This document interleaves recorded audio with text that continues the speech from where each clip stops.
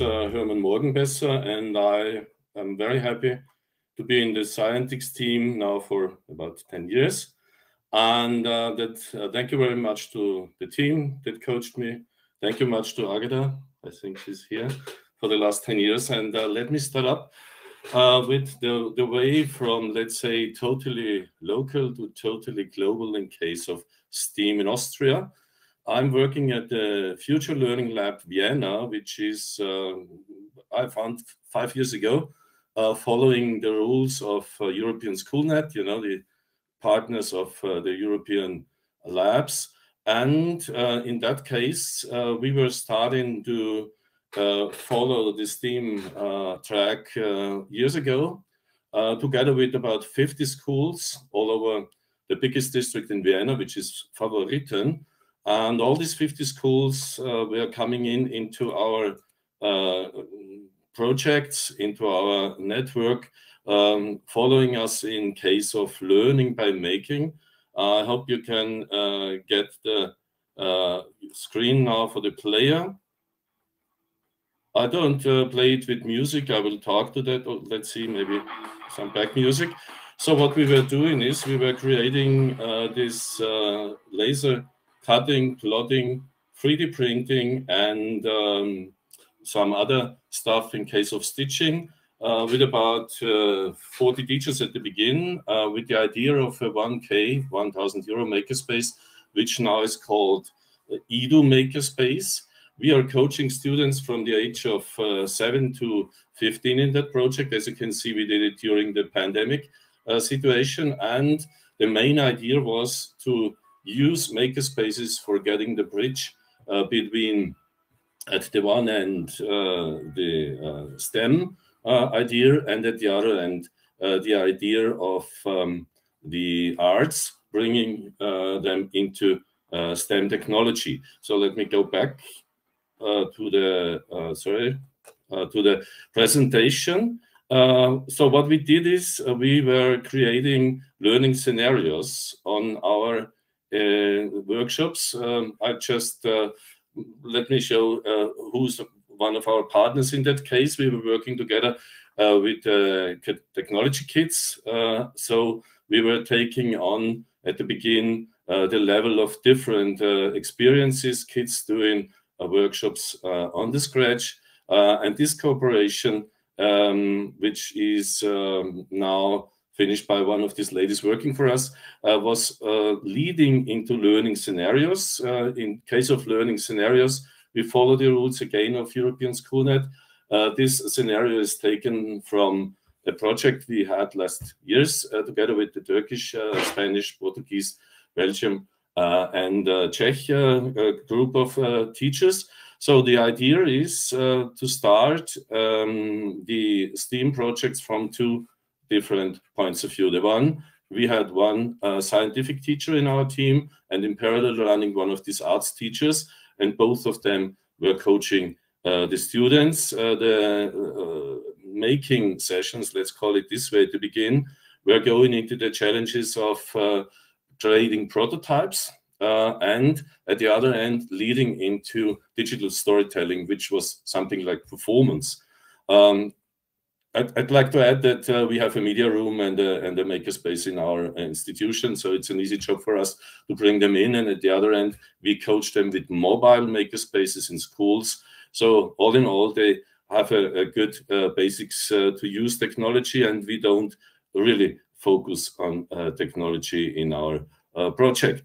So this was what we were starting in the local area. Just one sentence on where we learned our European lessons. This was this interactive classroom work group that was led from 2013 to 18 into the idea of makerspaces. So if you want to get some details how these guidelines should work, have a look on that. You'll find it on the Future Classroom Lab page, and it's called the Makerspace in Schools. So after that, next step we had to do is to go, let's say, to find new partners, because our project was just now working in-house. I'm working at the Pedagogical University with teachers from in-house.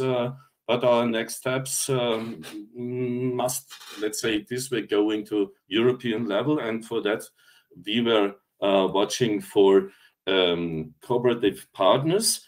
And we redesigned this project and starting now into the second level after having finalized these workshops with teachers, having done, I think, about 50 workshops, having created about 20 different learning scenarios. We were ready to find new partners. Before I show them, we had good luck with the Technical University of Vienna, with the head of the Technical University of Vienna, because this idea of bringing in girls into STEM, or let's say people into technology, is a main idea of the, at the moment, head of the Austrian Technical University, Ms. Seidler. So we tried to get a budget, we tried to get cooperation, and it worked, even in times where the money is not so big. So we got the idea of doing a 5-year project, which is very, very nice to get in. So I will now start the Cultural Collision starting page from the Technical University of Vienna, which is the main institution, deriving, let's say, the standard, doing a master's study on that with about 40 students. And these collisions, as you can see in this main starting page, is on my presentation even, is a try to pick up girls in a very early phase of coaching, of learning. The target group at the moment we are addressing, I will go back then to the presentation in a few minutes, is between 12 and 14. And this project will lead about 5 years, which means that we are working with about 200 classrooms all over Austria, and hope so it will extend, let's say, to the neighborhood of Austria, northern, eastern, and southern, which focuses, I mean, this group gears for people in case of climate change at the moment, which is the actual, let's say, appetizer. But it is working now for this year for being a pilot in case of cities and buildings. So the idea is just to make a focus of what happens. We are meeting then teachers in the pilot group of about 10 schools this year, from schools that are, yes, having a lot of immigrants. So we try to find the basis, let's say, of getting students into technology, and not just the evaluated schools, not just, you know, the schools that also have a lot of budget for different things. And starting with buildings and cities will be our first step, leading then into school year, as you can see in the presentation, to energy, then to production and technologies, resources and materials, and e-mobility then in 2027, where we hope that we can watch them cars on the road. So the cooperation partners in that area are, and I go back to the presentation again, 2 big institutions. The one is Museum of Arts in Vienna, and in details, the Creative Learning Lab, which is led by Mr. Hochwartner. So what they do is they are offering different workshops for schools.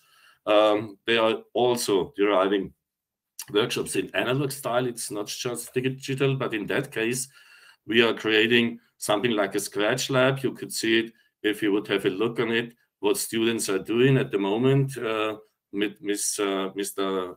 Hochwartner is to create artifacts that are based on digital elements, but the Museum of Modern Arts also has a big collection, and so it doesn't just go into arts, in technology, it focuses on all arts. This is the one part. And the other part we will address is the Technical Museum in Vienna of Science and Technology. This tech lab is also based on makerspaces. So they drive as one part of the exhibition a makerspace where students can go and address different ways of STEAM areas. There is the 3D printing corner, there is the coding for beginners, there's the artificial intelligence. I will lead to that at the end of my presentation. And you can focus what's on these workshops. So to go to the or prolonging our ideas, we will go to these schools, picking up 2 teachers, one from the area of arts, the other one from the area of STEAM, bringing them together into workshops. So one 3 hours workshop at this technical lab here, and the other one at the technical lab, let's say the creative learning lab at the Museum of MUMAC. And after that, students are, yes, pleased, let's say, we hope so that they give back information to go to the outcome. I now change into the story of these cultural collisions. They were started years ago by Mr. Hoch, who is teaching at the CERN, you know, this Geneva Institute for Physics. And Mr. Hoch, who is one of our partners in our net, we are very lucky about it. He's teacher there, and he's creating different exhibitions all over the world. You see what they did the last years in Podgorica, in Delhi, Seoul, Athens, Prague, and this year in Oman. So the idea is to come at the end to something like an exhibition. This exhibition is at the beginning a part of the project, but it leads into students' work. The idea is that students create, as I said before, stories, create maybe artifacts, prototypes, and at the end, in June every year, we have a big exhibition at the Museum of Modern Arts, where we are placing this information. So 3 days open house in the Museum of Modern Arts, which is a very, let's say, lucky situation for us. Let me have a look to the time scale. We are usually, this year, we are starting at in next week, 2nd of September, with the teachers in the pilot. Then we are preparing them, I just will translate it, in February. We are going to both institutions with teachers. In March, April, and May, we have the workshops at the one end at the Technical Museum and the other end at MUMAC with students. And it leads in June, end of June, in a 3 days session. We are starting at the Technical University. So what's the goal of the Technical University? They are just creating studies, creating a master study with going into collisions, let's say. It's not just for the students of architecture, it's also, let's say, an interface, yeah, that will try to open the space of Technical University. And climate change is another, and I mean, I don't follow this track now. Everybody knows that this will be a main idea. So all in all, this will lead into more students, MINT, the Austrian way of STEAM, or STEM in that case, plus the A, you know. We are a bit unhappy about the A. It should be more than an A, you know. But at the moment, we are happy with the symbol. So this is more or less to work with innovation, creativity, leading into technology. This is the goal we will work with. And we want to open the space to students for being successful in studies later. And the thing is working for 5 years.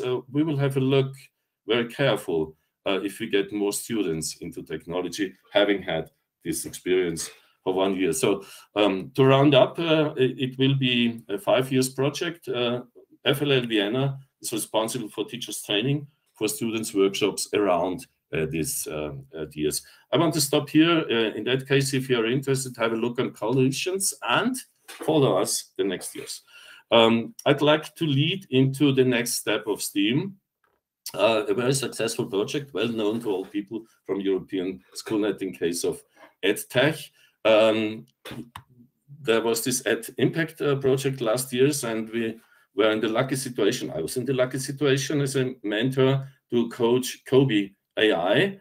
This seems to be the German version. I take the English one. So what we do now is we are bringing in the idea of being coached by artificial intelligence in coding at the first beginning, because as you have seen, making and coding goes together, because what we are creating as a prototype at the moment comes out of Scratch, Snap, and other coding strategies. The next way is to help teachers to get assistance with a valuable outcome, the smart classroom. That means that we are introducing artificial technology to help students to create their own programs. Working languages will be Python, HTML, and some others. We are very flexible. So the Kobe brothers, I call them, this is Marco Miha and then Thomas Schiermann, were very successful in the European level. I don't want to try this. But what we can do now is we have an excellent possibility for teachers to be structured in following students to code and to find creative solutions. If you are teaching about 15 to 20 students at the same time, this is not an easy job, I would say, for this science and technology. And at the other end, I now stop the presentation for the teaching of creative solutions. As I've said before, we are addressing students and teachers in case of all this stuff of being innovative with coding. This is a very new way of going into science and into STEM. So we hope that we can motivate students to be artists, even if they lead, like Mr. Hoch in CERN. He is working with this physics, electronics, things like that, and creating, as he calls, the wings of Icarus. Maybe you have a look on that, which will be a connection reminding us, teachers, that science and technology was starting long, long before 1492. So thanks a lot from my side from the presentation.